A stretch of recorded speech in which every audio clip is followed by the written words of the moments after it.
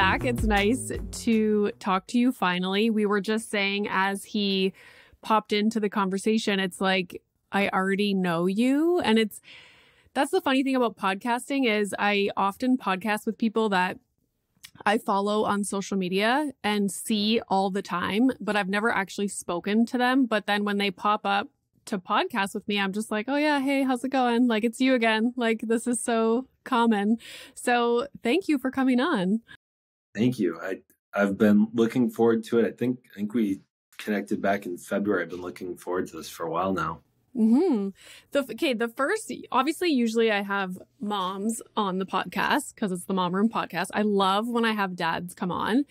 But to start, I thought you could tell us a little bit about yourself and your family. So how old is your daughter? Where do you guys live? Are you in the US? I don't really know much about you. Yep. I'm in Massachusetts, about an hour and a half west of Boston. We just moved into a new house a couple weeks ago, 3 acres. We're looking to we just added goats a couple weeks ago. We're looking to add chickens soon. Oh my God. Yeah. What? Because having a child isn't enough? You're like, I should have some goats and chickens. Yeah. So, and we have, I think she just hit 20 months old a couple days ago. So a little over a year and a half. She's babbling a lot. She can say single words. She's running amok. Every day is quite the challenge, keeping the house reasonably clean. And another fun fact, when we were going to buy the house, I said to Alyssa, I don't have a need to move, but she really wanted to move. I was like, I just want an office with a window. And I am now sitting in an office with a window. Yeah. We're looking for a house right now because we're moving about an hour west of where we are. And that's my thing too. I'm like, I need an office with a window. Like, I don't know why that's like one of our non-negotiables because I work from home. I'm assuming you work from home also. Yep. Yeah. So it's an important thing to have. So now you have your office with a window. Mm-hmm. One question that I ask all the moms that come on the podcast is, what was your transition into motherhood like? And I've never asked a dad that question. So what was your transition to fatherhood like? Were you expecting the chaos that is being a parent? Were you surprised by anything? Like, what do you remember, about those first few weeks after she was born? I think you understand the chaos of a child like you understand how to ride a bike before you get on a bike. Mm-hmm. Like you understand informationally that you're not going to have a whole lot of sleep and that there's going to be a lot of stress and that there's going to be a lot that you go through emotionally, but it's obviously totally different. Like I remember the Mother's Day. I think she was like 30 months pregnant during the Mother's Day. She's like, oh, I get to celebrate Mother's Day, right? I'm a mother. And it wasn't until the following Mother's Day she's like, okay, now I get it. Now I'm actually in the mom's club and I can appreciate a totally different level of what mothering is compared to being pregnant. And I think so.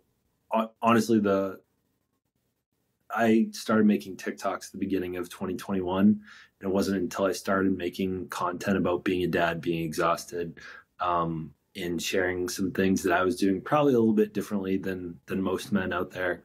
That got me a lot of attention on TikTok initially. I was grateful that I was working at a place, I was a teacher, and I was able to take 3 months of paternity leave and I manifested a 4th. Wow.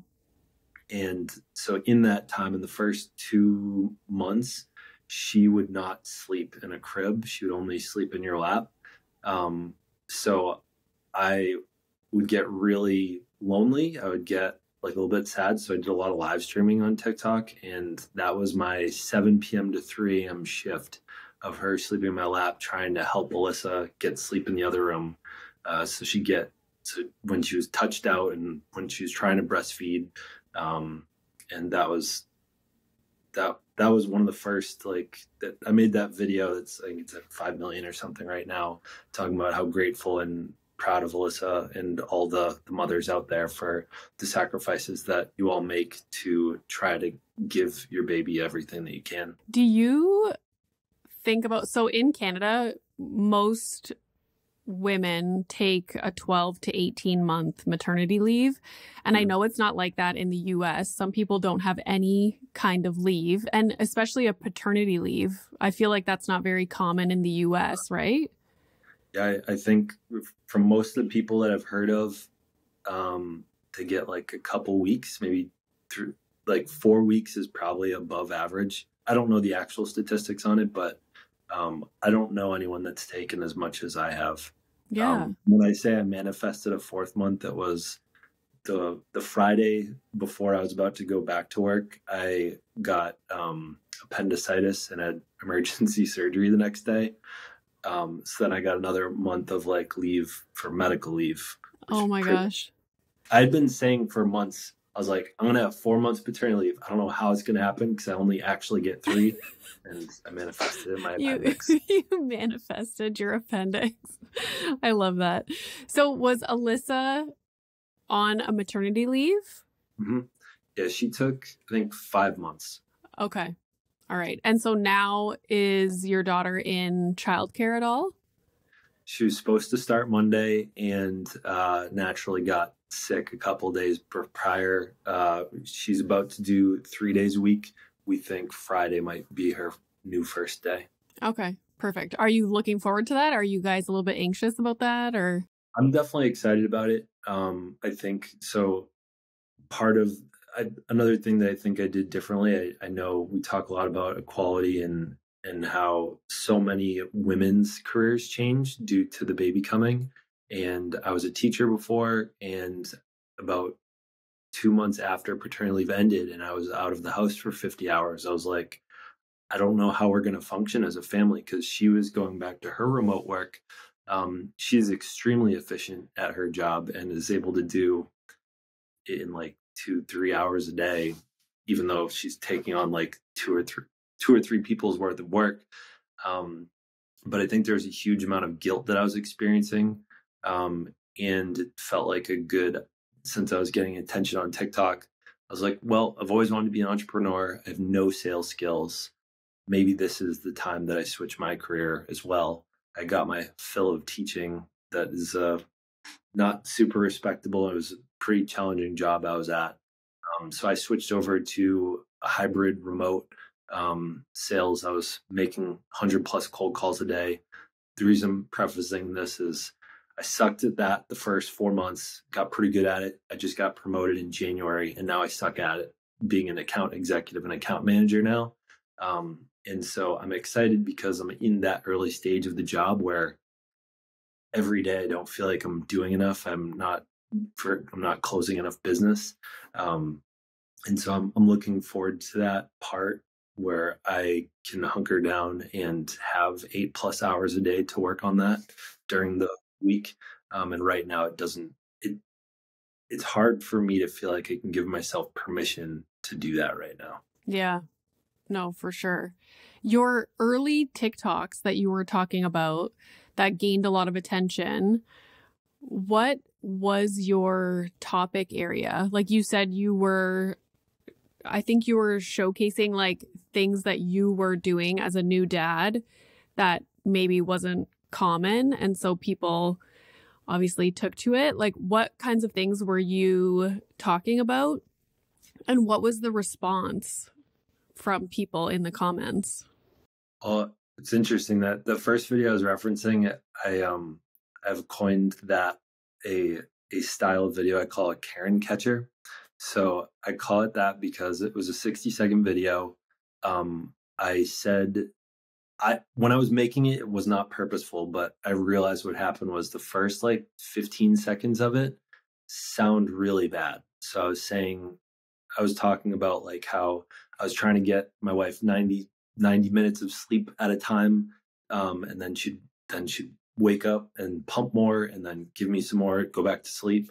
And for some reason, a couple 100,000 or a lot of people were mistaken in what I was saying they thought that we weren't feeding our baby for like 8 hours at a time, because I was saying it was a 7 p.m. to 3 a.m. shift. So it was a mixture between, some of my other friends were like, can people not conceive that the dad can be with a newborn for that long? Interesting. Yeah. That was one thought. And two was just like maybe the first couple phrases of like that 7 to 3 a.m. shift and her getting 90 minutes of sleep on the side.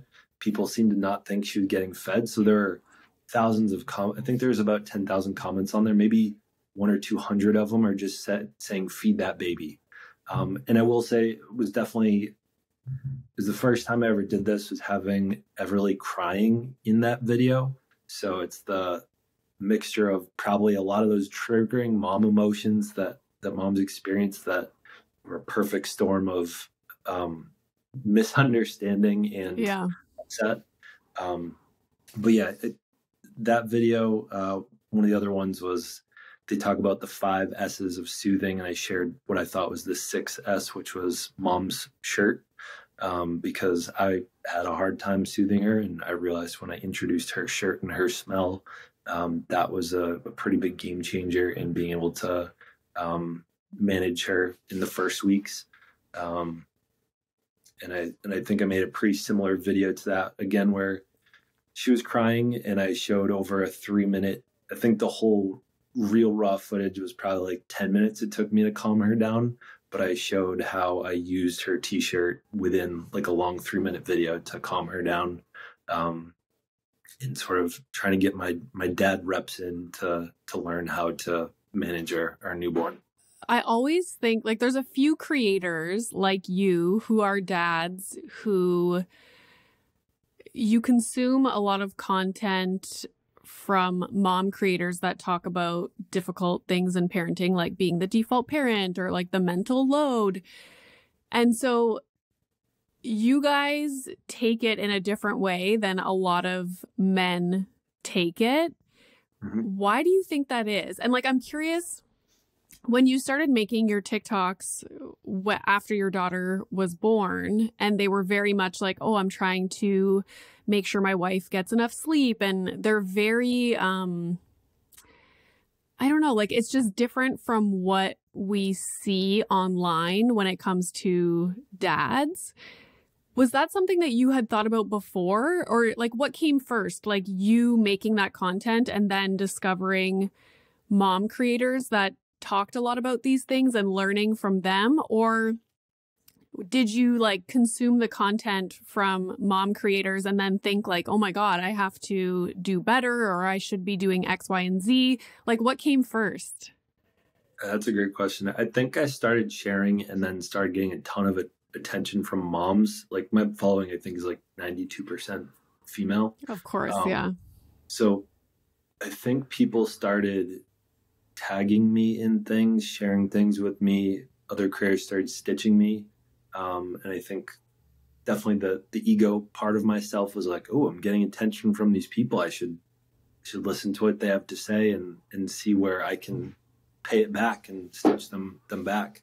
And I probably there's a piece of it that was like me trying to understand where they're coming from. And then definitely like going down the rabbit hole of what it's like to be a mom. But I think also being a part of paternity leave and being home with Alyssa for 4 months, that was a huge eye opener in all the things that she does. Like we recognized one of the huge triggers for her was just like a messy kitchen. It was really hard for her to like be relaxed at all. Like everything else could be a mess, but if the kitchen was a mess and the counter wasn't somewhat clear, that was really tough for her. So learning like small things like that during paternity leave, and even if it kind of like you've pointed out before, like if it looks on paper like I'm doing good things, if she can hear the vacuum in the background, if she can hear dishes clanking in the sink, like she's going to feel a little bit more at ease that I'm at least doing some things. But I think I also learned a little bit more about what her needs were in any given moment. So coming back to your question, like I think I started making content about just what was happening and what I was doing. And started interacting with a ton of moms, and they would call me out my shit all the time, which I think a like unintended piece of education that it's hard to share is like all of the thousands of comments of feedback I've received from moms when I'm fucking up and when I'm doing things right, that if you're not a content creator, I can't recreate that for you. I can only try to regurgitate as much as I can. Yeah, that's so funny. The feedback. and like one of them, so like one thing that I was really trying to do, because I recognize like Alyssa was really struggling with sleep. She went through PPD, is having the monitor next to her in the bedroom. In a lot of ways, I think I did a good job taking over a lot of those like night feedings, like just bring the bottle to her, like calming her down. But at some points I really wanted to say like, hey, like, let me take the monitor from you so that you can sleep in peace. I can manage this. And I did a TikTok trend, but didn't fully understand what it meant. And again, caught a bunch of people that were misunderstanding me, but I was saying like, it was that one where you like disappear with this like weird edit. Dun, dun, dun, dun, whistle, and then I would disappear, and I was saying like, why won't you let me just take the monitor from you so that you can sleep? And then I got thousands of comments saying like, she's dealing with postpartum anxiety, you can't do that, like fuck you. Like, yeah, wait, can I swear here? Yeah, you can. Okay. So that was like one of those moments where I realized that like the maternal gatekeeping almost, but in a way that was like that some moms can deal with at that point in time. I think at some point there's got to be a point where they can hand off more of the responsibility, and anxiety is no longer at play, and it's more like just habit. That was one of the huge ones that I got a lot of negative feedback for and made some adjustments. Mm-hmm. That's interesting. When Milo was newborn, the sleep thing is wild. And my husband is a physician, so he didn't get a paternity leave. Like I had Milo on a Friday and my husband was back at work Monday. So how we structured the evenings so that I could sleep was I would go to bed at 6 p.m. He would have Milo and the monitor in the living room, like doing his usual evening. And then I would sleep from 6 p.m. till about midnight. So like a solid 6 hours of sleep. Milo was just getting formula at that time. And then my husband would bring him into the bedroom, like put him in the bassinet next to me in the bed. And my husband would get into bed and go to sleep. And then if Milo woke up multiple times that night, it wasn't a big deal because I've already had like a full 6 hours of sleep. So I was able to function then for night wakings and then the next day at the same time. It's obviously not easy for everyone to do that, especially if you're breastfeeding and they won't take a bottle or whatever it is. But it was interesting. Like for me, I was able to say like, we have to do it this way because I need to get adequate sleep. But I think what happens is a lot of moms feel uncomfortable communicating their needs to their partner and they feel like they have to take it all on themselves, especially if their partner's working the next day. It's like you can't expect your partner to do anything. Like that's often the attitude of lots of moms, I think, but then it just like snowballs and you get burnt out and people need sleep. And do you find that Alyssa is good at communicating her needs to you, like since day one, or did it take a while for that to get better? Or I think it's taken a while. I mean, she's dealt with anxiety and depression before going in. So going into those, like we had multiple appointments where we were trying to figure out like what were appropriate meds for her to be on beforehand going into it. And I think it took at least a couple months, probably 6 months to get a good level of like just those and figuring out when she was feeling anxious, when she was feeling upset. Was it the drugs? Was it the situation? Was I actually screwing up, or was it one of those things? So I think the big learning curve for me throughout that has been learning to not take things personally and try to hope first that it's in fact one of those other things, but also be introspective and see if there is something that I can change to improve the situation. But yeah, I think by now she's gotten really good at telling me what she needs. Like yesterday, she was sick. And so recently when I moved into this office, we moved the nursery to another room in the house.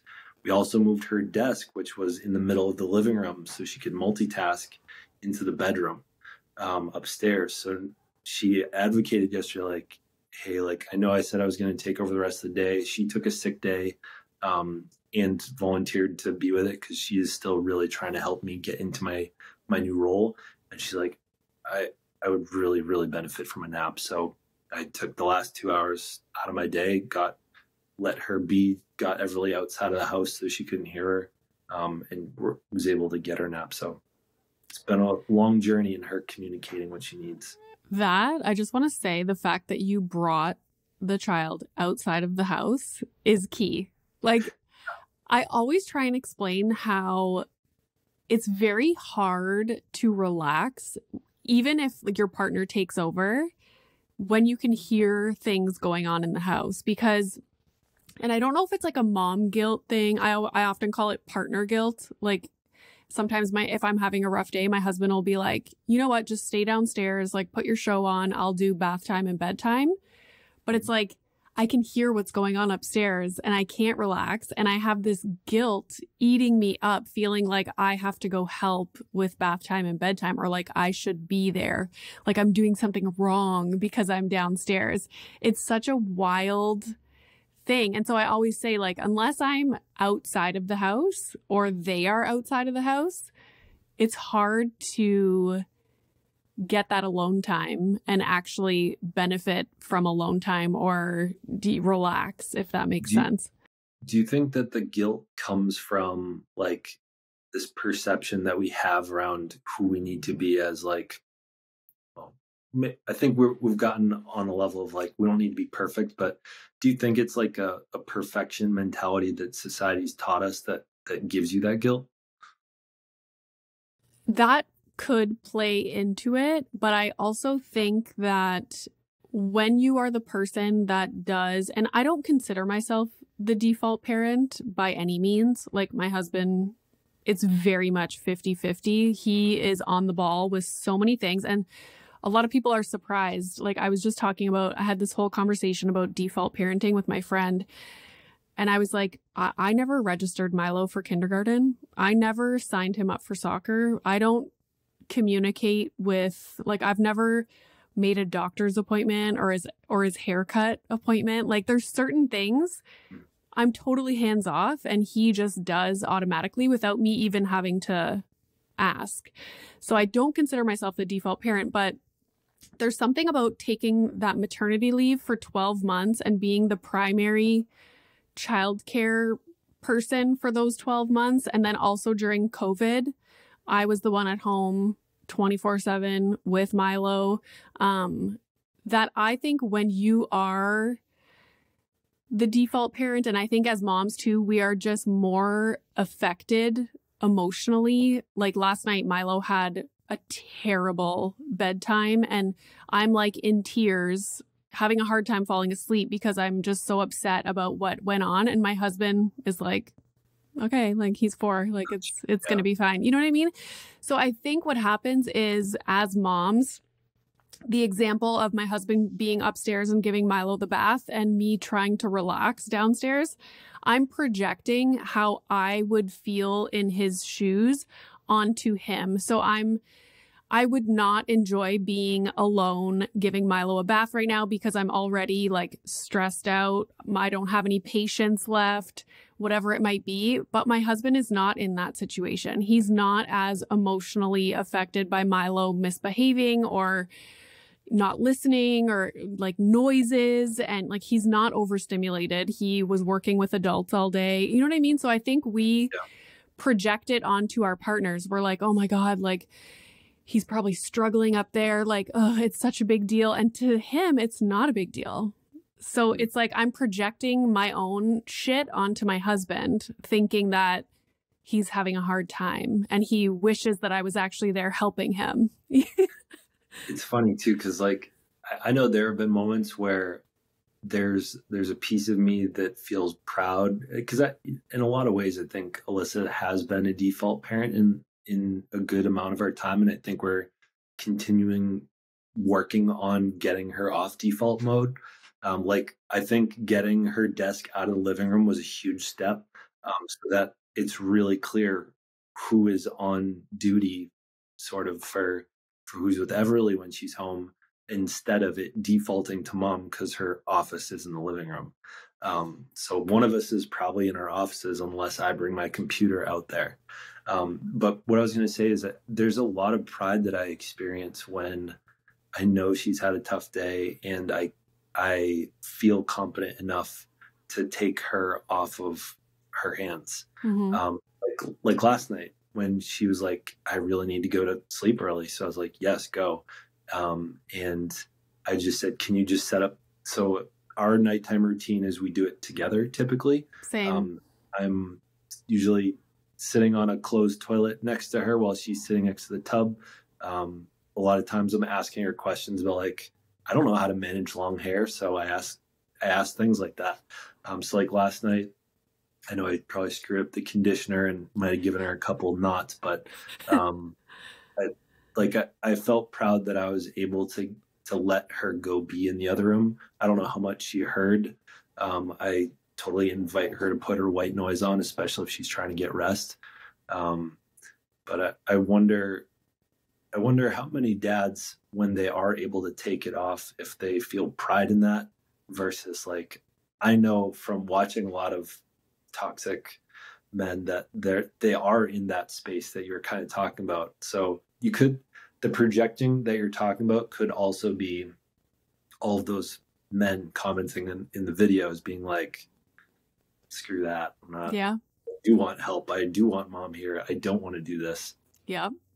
No, it's true, because that's kind of, it's hard because you know how a lot of other people feel. I always say when I put out a TikTok that has something to do with these like parenting topics of like, oh, my husband, like not making pancakes on Saturday morning. Oh my God. Like, yeah.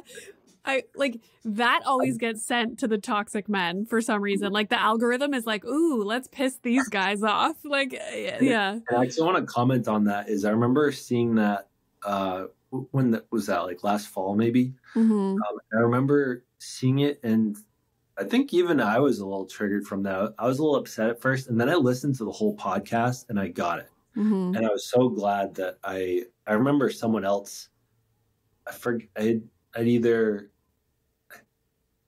duetted one of your other videos or something, and somebody commented like, oh, I hate that lady. Like, is it because of the pancake thing? And they're like, yes. I was like, no, watch the whole episode. Like, you'll get it. Like when you talked about the fact that like everything looks good on paper, but in reality, what I want is some quality time together. Yeah. Like, I was so glad that I got the further clarification of that. It was a great viral little item there. Yeah, I know. It's funny. Like you only have so much time that you can put into a TikTok. Yeah. But context is everything. People are just like, but it's also funny, like how much that elicited emotions in people just because a woman didn't want her husband to make pancakes. Like if you think about what, like the actual, like, why is that a big deal? But people lose their damn minds. Yeah. And I think, I feel like I've heard you speak to this really well before, is like just the amount of, I think it was the podcast that Tracy was on here. And like the fact that so many men are not doing that and are, I don't want to use the word deadbeat, but like are not willing to put in that sort of effort. And they do feel like it is the mom's responsibility.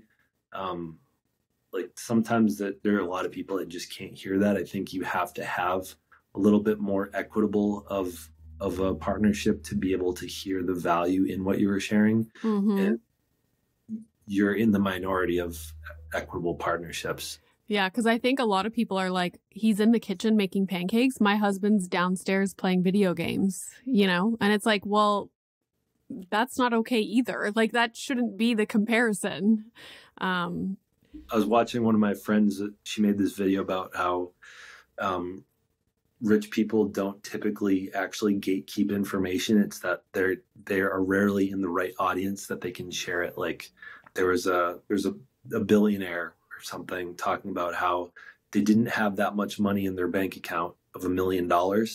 And in one room, they're like, oh, this guy's an asshole. He's just flexing on us that he's got $1 million in the bank account. But there's another group that's going to hear that and like, they're going to recognize, oh, that's right. Yeah, he doesn't keep it in a bank account. It's losing value. It's not gaining money somewhere.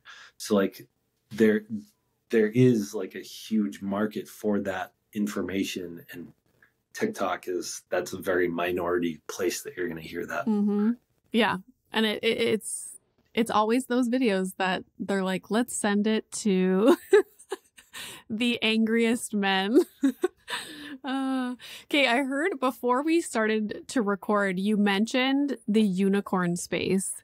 Because I know you do a lot of work with Fair Play, which a lot of people are probably familiar with, like equal division of labor and whatnot.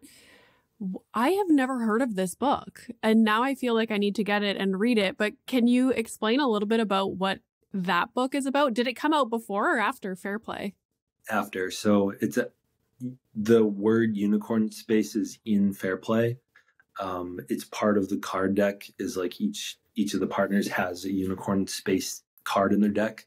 I actually think that unicorn space ought to be read first. So if I were to boil it down, Fair Play is the structure for an equitable partnership.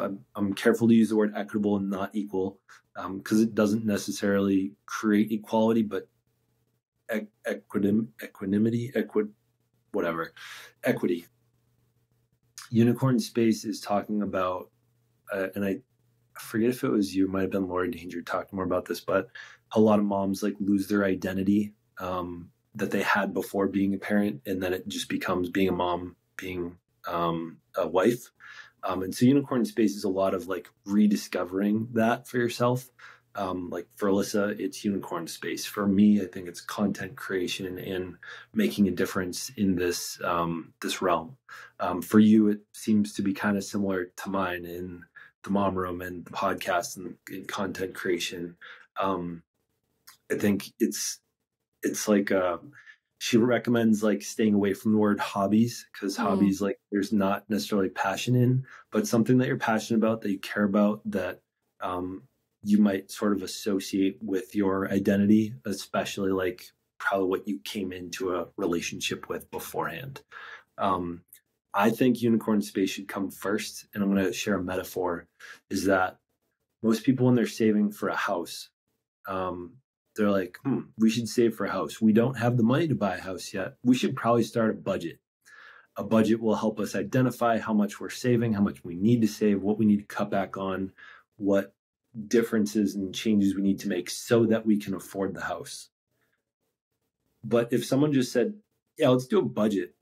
Honey, why do we need a budget? Well, because it's good. Okay, sure. And then like the execution is probably going to fall through. I think Fair Play is the budget, and I think unicorn space is the house. So I think a lot of partners, I'm going to use a lot of heteronormative language and speaking to the majority of the situation here. A lot of men, I think, probably want to pitch in more, want to be a more equitable partner. They don't have a great roadmap for it. As much as that, a lot of people aren't going to be able to hear that right there. But I think when they see that their wives' identities are getting lost in motherhood and being a wife, and they realize, oh, like they used to ski a lot, or they used to horseback ride before we met. They don't do that anymore. And you start making space for them to do those things. Like, okay, they need 5 hours on a Sunday. Like, how can we make that 5 hours happen? How can I be responsible for our child so that they can be out and doing those things. You start having to create the budget. You have to start creating the space and the structure for that to work. Oh, they need to be able to go to daycare and soccer. I'm throwing out dumb examples, but like on Sunday, like, okay, well then they need to have the soccer coach's information. They need to, all the mental load that goes along with soccer and daycare, they need to be accountable for. And so if you introduce unicorn space, you are identifying what that thing is that you want to be doing and making space for. It makes more sense to create a structure for that, which is the fair play method. I love that. That makes so much sense. Like, if the mom wants to gain back identity, start doing things that they enjoyed before having a baby, you need to make space for it. So now how do you work together as a team so that they can go and do those things? Then the other partner has to do more around the house, obviously, and childcare tasks too.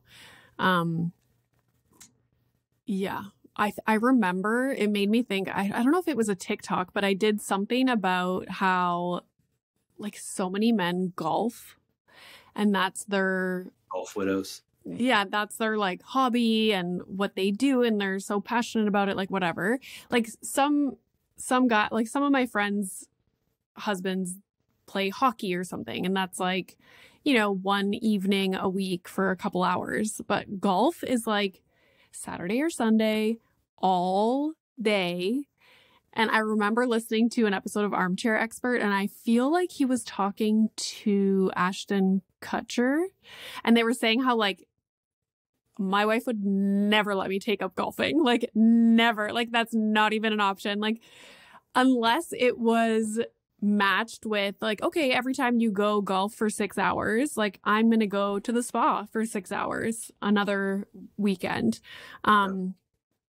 Which I feel like a lot of the times men would be like, what? That's crazy. Like you're not going to the spa like for an entire day, but they do it and it's so common.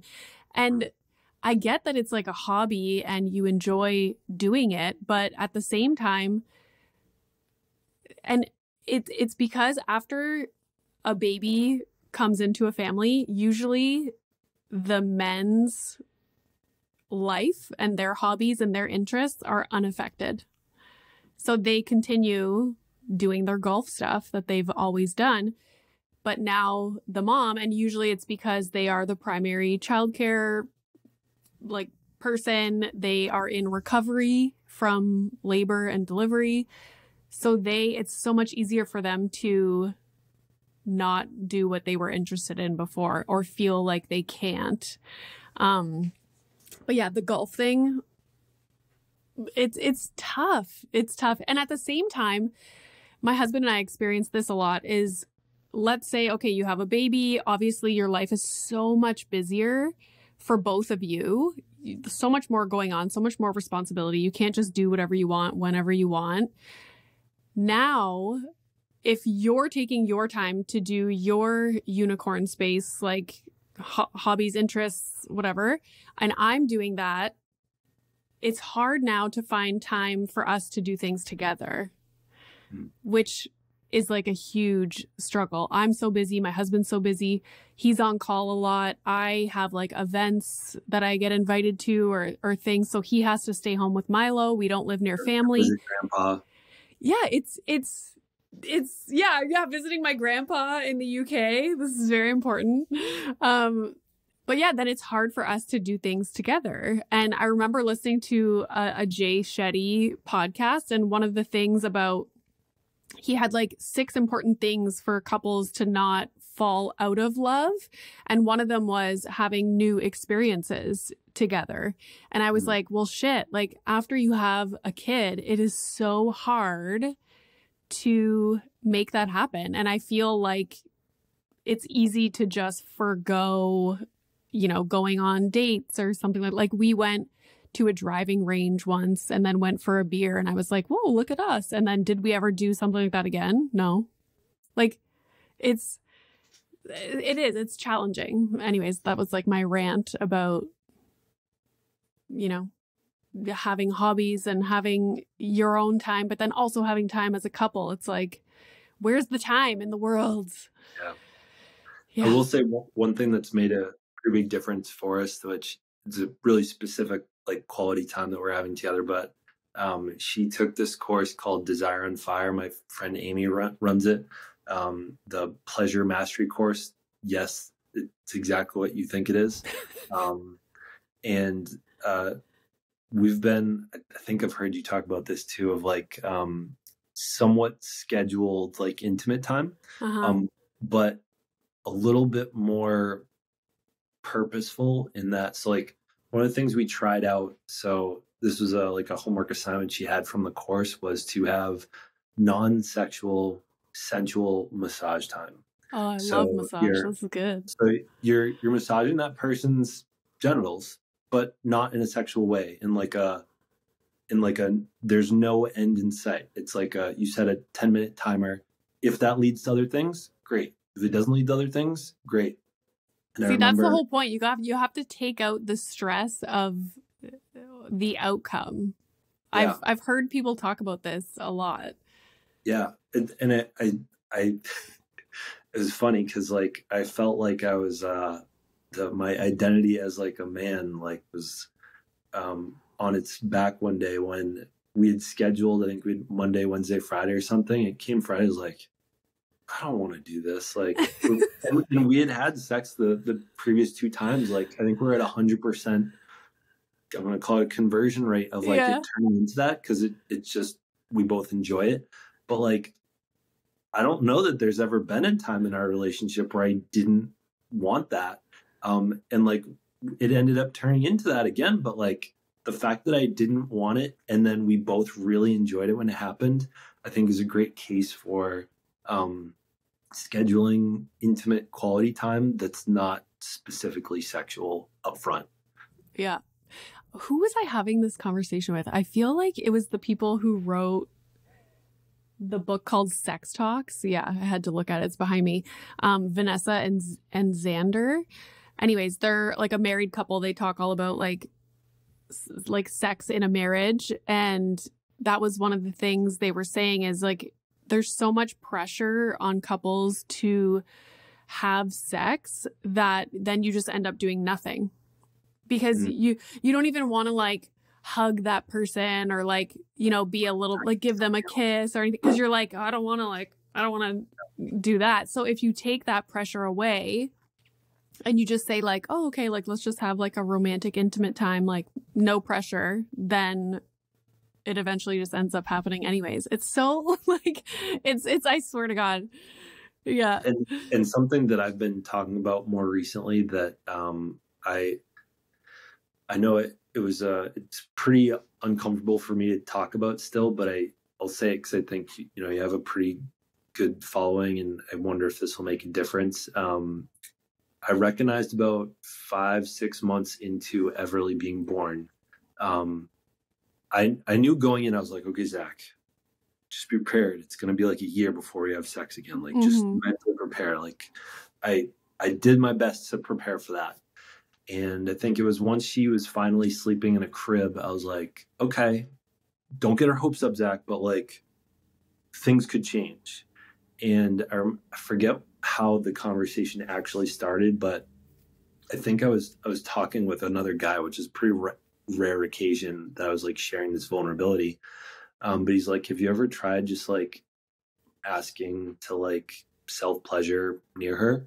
And I realized that there was a significant amount of shame that I experienced when self-pleasuring, and it was brings shivers. It's like gross to talk about, like jacking off, like was a terrible concept that felt like a part of like this shitty part of myself that I needed to do, and provided something, but I wasn't quite sure. I was assuming it was just a dopamine rush that I wanted, similar to like when you play video games and like you're just avoiding stuff.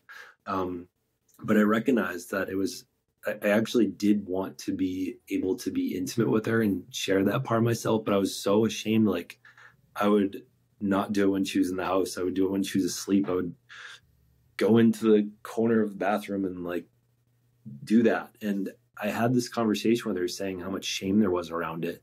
And I said, how would you feel about me doing this next to you? You don't have to participate. I just recognize like it's almost like a meditative experience I'd like to have with myself, but at the same time, I'd like for you to be present so that I can like de-shame, destigmatize this aspect of myself, sort of. And I think she was uncomfortable with it at first, but we've actually gotten really comfortable with it. So pretty much whenever I want to have sex, I just recognize I want to feel intimate with her and I want to have pleasure in that area. And she doesn't need to be a part of that, actually.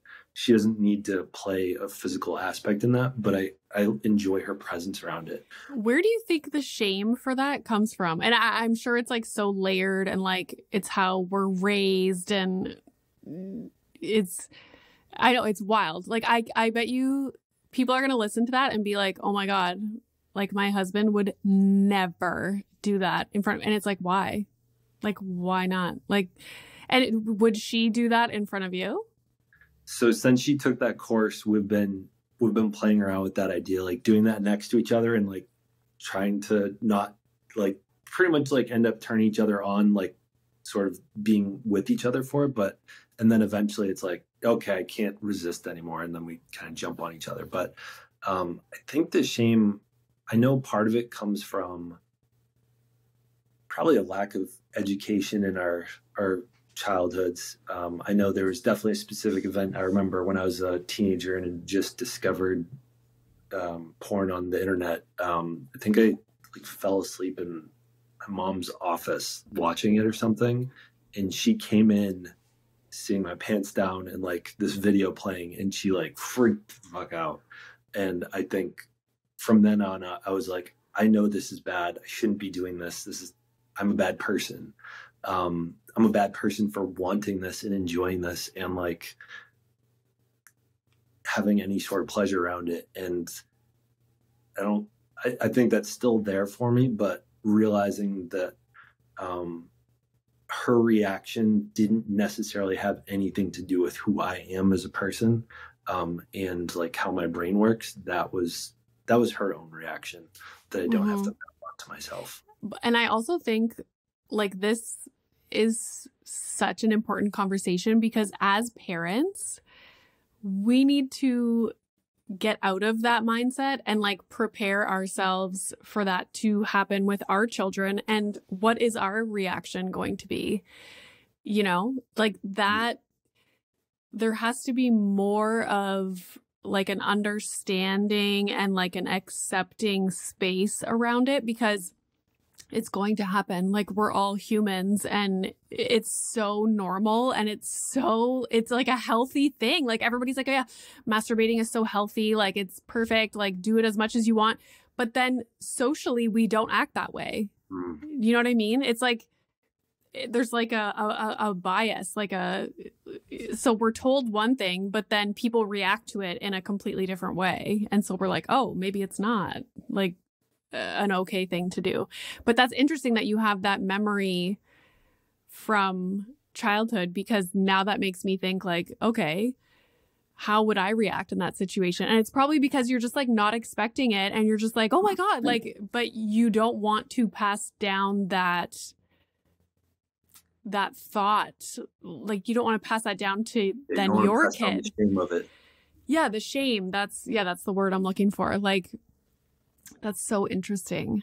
I should get like a sex therapist on to talk about that topic. There's a really good creator. I love the educational stuff she puts out. I can't remember the name off the top of my head, but I see her face and know the moment she pops on, I was like, oh, I'm going to learn something good here. Yeah. Tell me. So next time you see what, like send it to me so I can. Yeah, I will. Yeah. So she talks a lot about, I think she has a daughter, and she's like, if I can, someone had asked her in the comments, like, what would happen if your daughter asked you to buy a sex toy? And she's like, I would pat myself on the fucking back that I was able to create enough of a safe space that they feel comfortable coming to me about it and not the sketchy teenager in their classroom, like getting it on the black market or something weird. Yeah.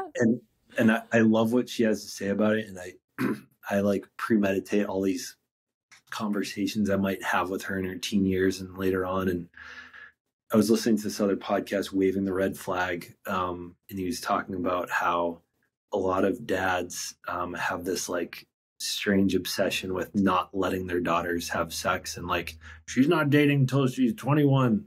And I'm looking forward to the day that I can have an evolved conversation with our daughter about that. And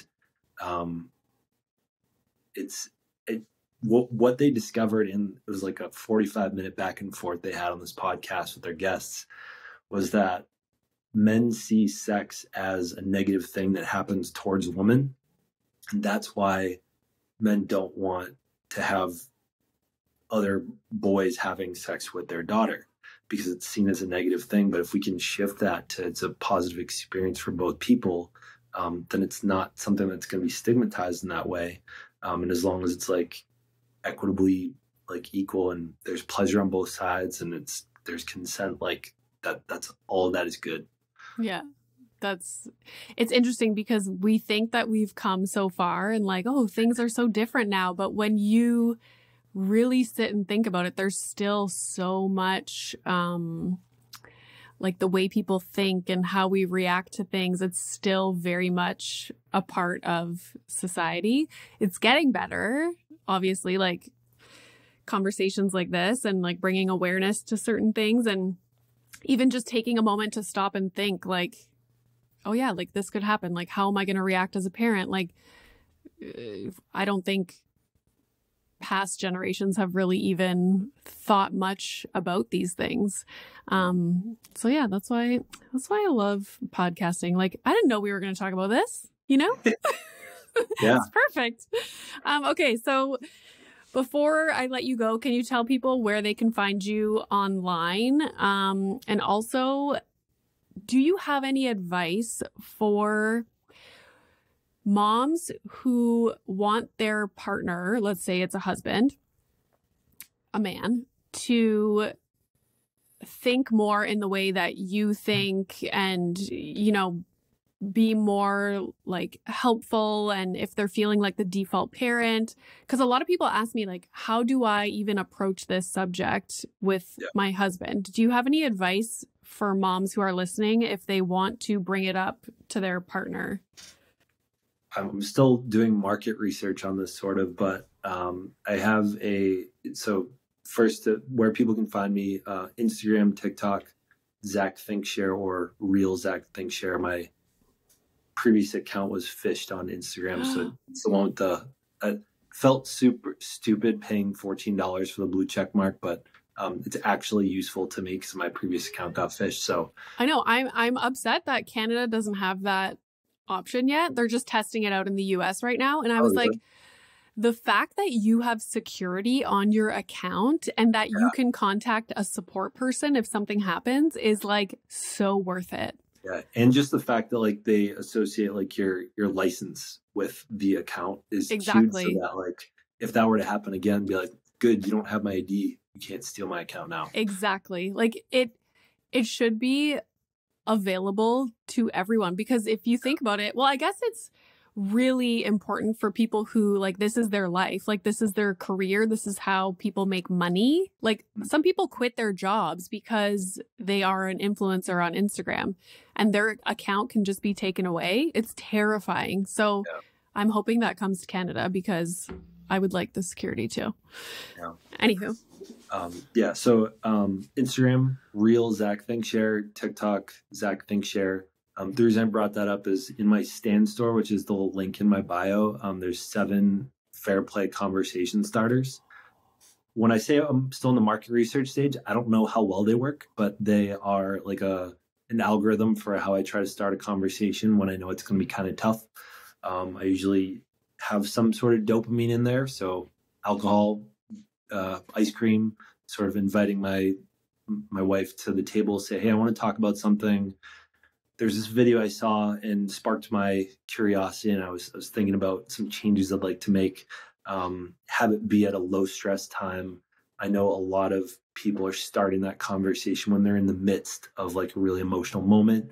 terrible time to start a conversation. Great opportunity to mark that for yourself and say, hey, I'm in a terrible space right now to talk. Please just go do that thing that I asked you to. Can we talk about this later? Like, acknowledge that you're in upset. Acknowledge that if you can own your upset in that moment and take some kind of ownership in the situation, I think that's a great place to come from. I think, I know when Alyssa has asked things of me and she's came from a place of owning something, whether it's her reaction, whether it's, it's sort of like you had said earlier, like if she's recognizing that she's projecting something onto me, I know that that's a great way to open the door for having them being open to and not come to a conversation defensive. So those are like some starters. And then I think if you have something specific, there's this TikToker, Instagram guy that I hate that he made this video. He always has a towel on his head, kind of mocking his wife. But she's like, he did a role play saying like, could you help me here, please? And he's like, with what? And she's like, with anything. And then his like captions like, she wants help, but she doesn't even know what she wants help with. Part of the reason I hate it is because I know that about myself is I have a hard time receiving that feedback. If you can be specific about like a specific thing, that can be really helpful in moving the conversation forward. That's what I say all the time. Do not be general. Yeah. You need to be specific. And a perfect example, don't make pancakes on Saturday morning. So if we're role playing here, I might say, hey, Renee, the other day I saw this video, got me thinking about like how we do dishes in the home. I know now's not a good time. Like tonight after Milo is down, could we just have like a beer? I'll get ice cream or something. We can talk about it. And I want to talk about X, Y, and maybe Z. And so they can come to that conversation. They're not being blindsided about something new. They know what it's about. You're both feeling a little bit of the sugar high or a little alcohol. Like that definitely helps, I think. And it's like setting the table for a positive outcome. So that, and then if you can feel that defensiveness immediately when you start that, say, I recognize that I've been, and try to find something you can take ownership for. I've had bad boundaries about this. I've not been communicating well about this. I've been holding this against you. I think that's a great place to start. I know it's backwards in our household where I've been trying to bring fair play to the home, and Alyssa's like, she's annoyed with me using the language of fair play in our home. She's like, can you stop saying CP so dumb? Like, so like, I know that it's backwards, but that's where I would start. And I will say one of the services that I'm working on building is, again, I believe unicorn space should come first, then fair play. And I can't tell you how many people I've talked to this about, and it's sitting on their nightstand next to their bed, and it's going to gather dust for at least 6 more months before they see another video that pisses them off, or their partner pisses them off and they forget what I just said. So I'm creating I would call myself an accountability coach. I'm a certified fair play facilitator, which does not mean I'm a therapist. It means that I'm qualified to have the conversation and guide you through that. So what I'm doing is I'm calling it a committed book forum. And for lack of a better word, it's a hardcore book club where it's not cute. You don't sit down and talk a little bit about things. I'm in your face. I'm making sure you're implementing things. You're doing homework assignments. I was a teacher for 8 years, so I've created curriculum before. But the idea is that we'll go through unicorn space first. It's looking like it's going to be a 3 to 4 month sort of program. If you go to my stand store and apply to the book club, it's a great place. I'm going to be having a Zoom session soon for people that do want to start. And it's really for identifying, not just do you want more help, and you're like, but why? Like, what is your unicorn space? What do you want to be executing on? If you don't know yet, that's okay. But if you know you want to change, we're here to read the book together, discuss it on like a weekly basis, have really important intentional conversations about what you're gathering from it, what you're learning and what you're implementing, and then bring you through fair play afterwards, which I think fair play resonates with so many women because it's like, finally someone hears me. And I would argue in the market that it's for, they feel really heard, but it doesn't cause useful action. It's like emotional appreciation for like what you're going through, but it's not necessarily going to forward your life in a better direction unless you get the guy involved. And that's why I recommend Unicorn Space first. Yeah. That's where people can find me. And if they're interested in having someone hold their feet to the fire around this, because this is probably the grim picture of it is their marriages or their partnerships disintegrating below their feet a little bit and know they need a kick in the pants. I would come fill it out in an application. Yeah, that is a smart idea. It's like a book club, but like this is not a joke. Like this is like you're here to learn, and like that's genius. I feel like there needs to be more book clubs that have that structure, like walking you through, like, let's talk about it. Like, how are you going to implement these in your life specifically? Yeah, that's great. Good idea. I'll add one other thing for content creators. I am also hosting an account I call On the Court Accountability, where we put money on the line every week that you're putting out content. I'm currently putting out 3 videos a day on TikTok, and I put in a handful on Instagram. Every video that I don't post, I owe $10 to a group of people. So it's 21 posts a week. And I'm in that group with a small handful of other creators where we're putting on average $210 on the line every week. If you don't post what you said you were, you pay it to the group and it gets dispersed to the other creators. Oh my God, that's so funny. Yeah. So, I mean, I feel like so many people come to me like, oh, I love the videos you do. I wish I could do that. Yeah, fucking can do it. Like, just start. And like, it's what I need in a lot of ways. Like, I wanted to take social media content creation more seriously, and I needed someone holding my wallet accountable for it to work. I just started like caring less about content, and it's going so much better because I used to I started to overthink everything and I don't have a lot of time to create content. So now I'm just doing like quicker, easier things. And it's just so much better now. Like I'm actually, oh my God. And the cap cuts on TikTok, I'm sorry, like those are the best. Like, you know, like the little like pictures. Yeah, I love those so much. I feel like that has revitalized TikTok for me. And it's actually funny to watch all the cap cut things. I just love them. My favorite one that I haven't used yet is like, oh my God, I thought I was gonna die. I just did that one. It's so good. It was like POV, like you just went to Costco on a Sunday. Yeah. It's like genius. Anyways, okay, well, this was a great conversation. Thank you so much for coming on, and everybody go check out his accounts and join the book club if you're struggling with those things.